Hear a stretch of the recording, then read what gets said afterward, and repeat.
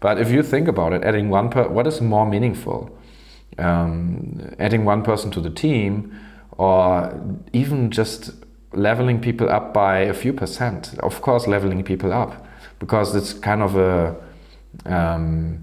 it's like an upward spiral, because okay, this one person got in this one particular skill, they got better in maybe conflict resolution or talking about difficult topics, and maybe that was the deciding skill that got us to realizing and making certain decisions, and those decisions had again the big impact and so on. Like I see this can have such a, it's like this ripple effect, right? You had this one learning, and then it can also have a really positive impact on others.